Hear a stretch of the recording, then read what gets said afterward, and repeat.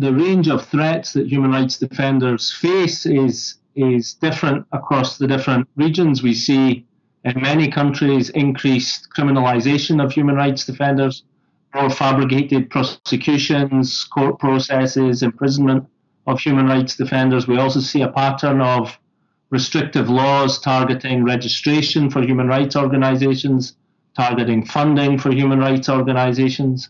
We see smear campaigns and defamation campaigns, particularly affecting women human rights defenders and defenders of LGBTI rights.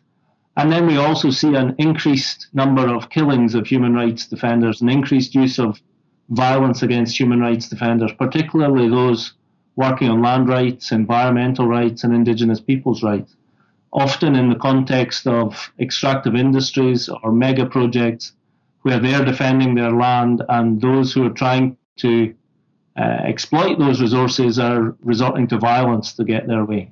We have government leaders who attack human rights.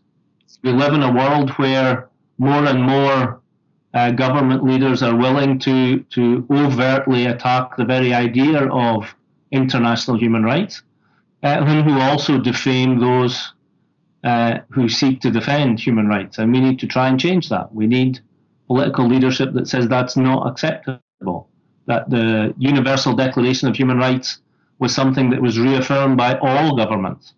There are international human rights standards that apply to all governments. And we need to try and start building a more effective system to hold those who violate human rights more to account.